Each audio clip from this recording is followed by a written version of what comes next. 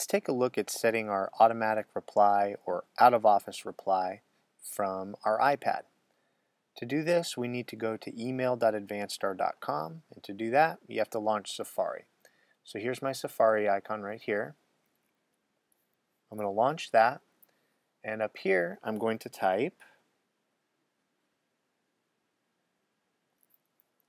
this URL address right here, email.advancedstar.com. Make sure you have that https //email.advancedstar.com.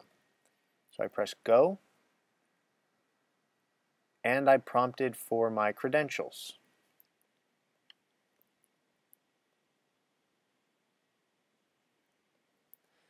I enter my credentials in, and here's all my email right here. So what I want to do is go over here to Options. I tap on that, and then I go over here on the left to Automatic Replies.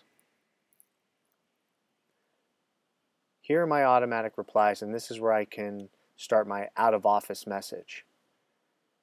If I don't want to send an automatic reply, I just leave this checked. If I do, I have to tap Send Automatic Replies, and I can even specify my start and end times right here.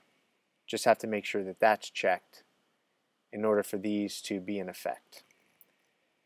I can modify down here what my out-of-office reply is going to be, and then I would just check this or tap this to make that my out-of-office reply. I can even get real fancy and send automatic reply messages to external users down here. All my external users would see this, while my internal users, meaning AdvanceStar employees, would see this. Or send replies only to senders in my contact list from down here. There's a lot of options you can work with. So that's how you set an automatic reply or your out-of-office reply from your iPad.